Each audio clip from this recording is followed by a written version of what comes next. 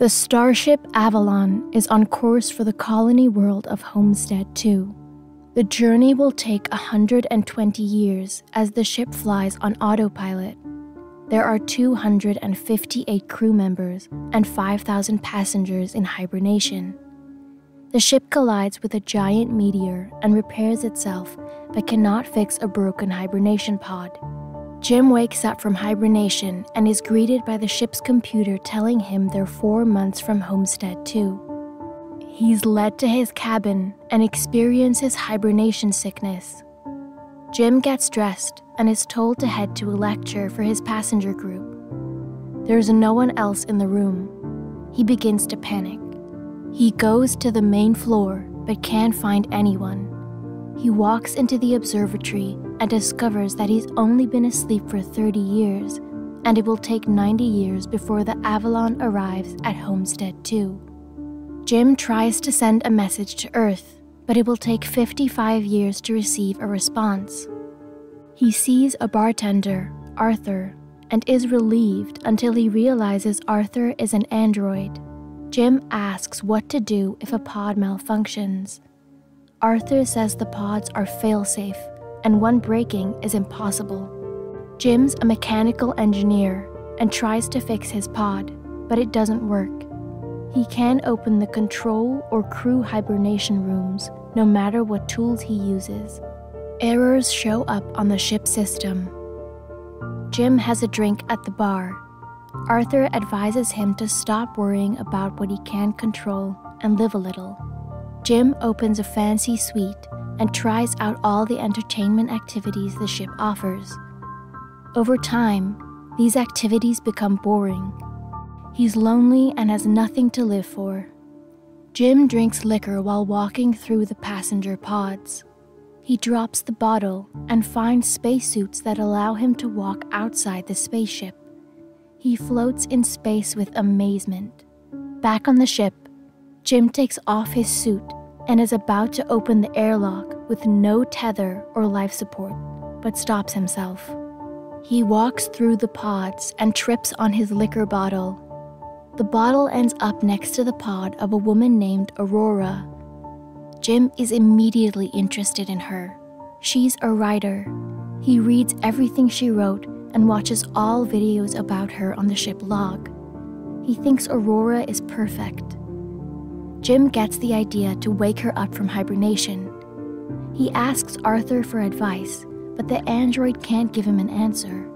He wants to wake her up, but knows it's wrong. He eventually gives in to the desire to meet Aurora.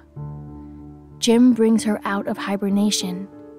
He hides evidence of what he's done and tries to calm down. He meets her on the main floor and says the same thing happened to him a year before. Aurora freaks out and wants to return to hibernation, but it's impossible. Jim tells her to rest. She thinks it must have been hard for him to be alone and says goodnight. Jim speaks to Arthur and wants to keep the truth of what he did a secret. He wants to tell her himself. Aurora is trying to figure out a solution by looking up information on pod malfunctions, but is told that no pod has ever broken. There are more malfunctions not being fixed on the ship. Aurora discusses ways to fix their problem, but Jim has tried everything she mentions. She isn't ready to give up. She tries to find information and equipment to help her hibernate, but the knowledge of the process is kept a secret from passengers. Jim sees a cleaning bot malfunction. Aurora keeps a log of her journey and speaks about Jim accepting their fate. She's scared to live out her life on this ship, with her only companion being a stranger. She asks Jim why he left Earth, so she can write about the first person to experience a pod malfunction. Everything was okay on Earth, but people replace things instead of fixing them. He believes he can be useful on a new planet that needs him. Aurora planned to live on Homestead 2 for a year before returning to Earth as the first person to ever travel to and from a colony planet. She expected to return to Earth in 241 years with an exciting story. Jim and Aurora try all the entertainment options the ship has to offer. They have fun together. Aurora meets Arthur and heads to bed. Arthur congratulates Jim on his choice. Jim invites Aurora on a date and she agrees.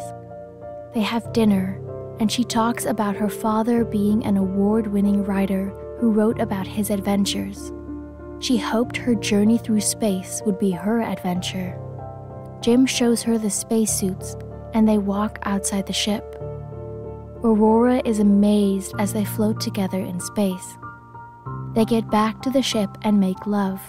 They build a life together and enjoy falling in love.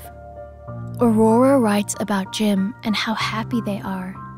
She doesn't think they'd be together on Earth, and this isn't the life they planned, but it's theirs. For the first time in her life, she doesn't feel alone. It's Aurora's birthday, and they have drinks at Arthur's bar. She tells Arthur there are no secrets between her and Jim. Arthur asks if that's true. Jim says it is. He goes to the bathroom and looks at a ring he made. Arthur tells Aurora how excited Jim was to meet her a year ago. She asks how that's possible. Arthur says Jim spent months deciding whether to wake her up, and it was the hardest decision of his life, but it worked out just fine. Jim returns and Aurora confronts him. He admits to what he did. She leaves and tells him to stay away from her. She goes back to their suite and cries. When Jim gets there, all her things are gone. He tries to talk to her, but she refuses to speak with him. She attacks him in bed and is about to hit him with a crowbar, but she stops herself. Aurora goes for a run as Jim tries to talk to her over the intercom. He was alone and wanted to kill himself the night he first saw her. Jim believes she saved his life. There's no excuse for what he did. He fell in love as he learned more about her, and his life suddenly had meaning. Jim wishes he could take it back and doesn't want to lose her. She's angry and doesn't care about his reasons because he took her life. There are more glitches in the ship system. Time passes. Aurora sits at the bar and speaks with Arthur. She envies the fact that he has a purpose. Arthur asks how her book's coming along. Jim arrives, so she leaves. Aurora watches videos her friends recorded for her. Her best friend talks about how she was never happy on Earth and hopes she finds something or someone that allows her to see that she's enough as she is. She goes down to the main floor and finds Jim planted a living tree for her. Jim is in the elevator and it stops. Aurora tries to have breakfast, but the machine malfunctions. Jim crawls out of the elevator. Deck Chief Gus speaks over the intercom and asks who planted a tree on his ship. Aurora and Jim find him on the main floor. He had hibernation failure too, and asks how far along they are. Gus takes them to the control room and says something is wrong with the ship. He can find diagnostic data. They've been awake for 2 years. Gus has them split up and check on different sections of the ship. Gus checks on the crew and passenger pods and realizes Jim opened Aurora's pod. Gus says he understands why Jim did it, but still thinks it's wrong. Aurora tries to have Gus do something about Jim waking her up and calls it murder. He says that a drowning man will always bring someone down with him. Gus feels ill and heads to his room, coughing up blood. Aurora goes swimming. The entire ship loses gravity. She can't escape from the mass of floating water. The system returns to normal. She gasps for air and goes looking for Gus. A cascade failure happened the same day Jim woke up. The entire ship will shut down if they don't find the issue. Gus faints as they're about to search the engineering section. The autodoc scans Gus and reveals he has 612 disorders due to his hibernation pod malfunctioning. The autodoc won't give him more information, so he uses his ID bracelet as an override. He's got a few hours left to live. Gus walks away as he comes to terms with what's happening. Jim and Aurora find Gus in the observatory. He wants them to stay with him and says they should care for each other. He gives them his ID bracelet and asks them to fix his ship. He's dressed in full uniform, and Aurora says he looks magnificent. Gus dies. Serious system failures happen. Jim and Aurora figure out that the main issue is in the power plant. Jim opens the door manually, but there's a hole in the ship, and Aurora is sucked through the door. He's caught too, and kicks something to her that blocks the hole long enough for him to seal it. There were many holes from hitting the meteor, and the reactor control computer was broken. Jim finds the right tools and machinery to fix the system, but they can't vent the reactor as it starts overheating.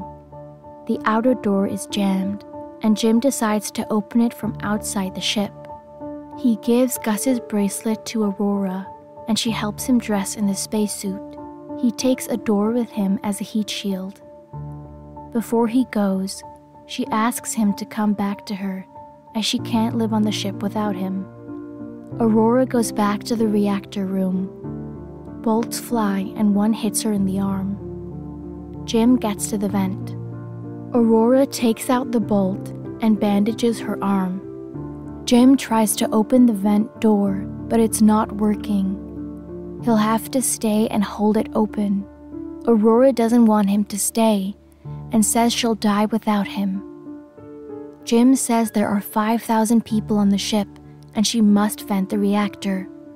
He reassures her it's okay, and she cries as she pulls the lever. Jim screams as the fire affects his suit.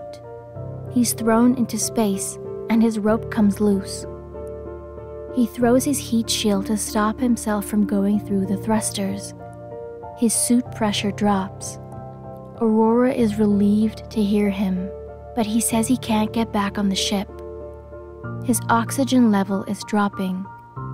She rushes to save him. Jim says he's sorry and wishes they could have met in 90 years. He could have built her a house and read her book.